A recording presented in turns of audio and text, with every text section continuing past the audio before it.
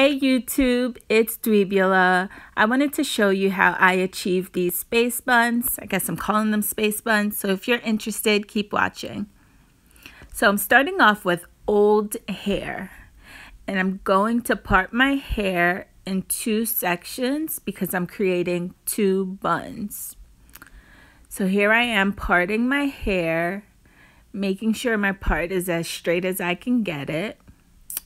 And then I'll be spraying my DIY leave-in conditioner to moisturize the hair. And then I'll be applying some Eco Styler gel on the edges to sort of smooth the hair down so the two ponytails look nice and neat. So I'll be using 4 hair ties in total. The first is to create the ponytail. And then the second one you'll use to cover your buns. So you'll need 4 in total, 2 for each side. All right, so here I am.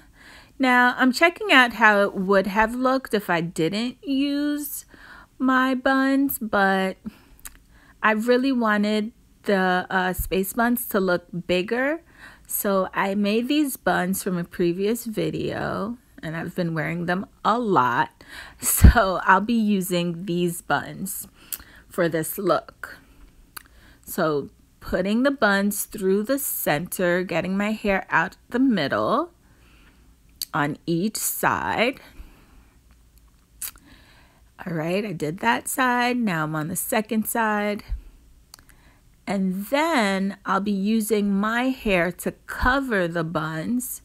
But the reason I made these buns and wrapped hair around them was because it looks natural. Say I didn't have enough hair to cover the buns, you wouldn't really be able to tell that it wasn't my hair because it sort of blends in.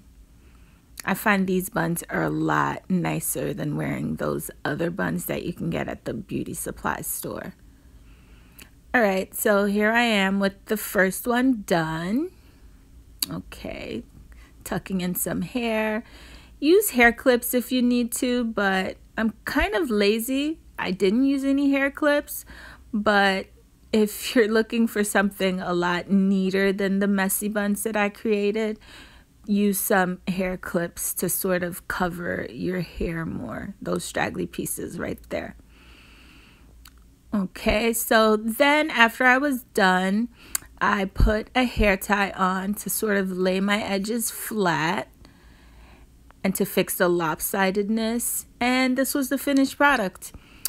I really liked how it turned out. I was going to a Minnie Mouse party, and this definitely made me look like Minnie Mouse. That's the look I was going for, Minnie Mouse.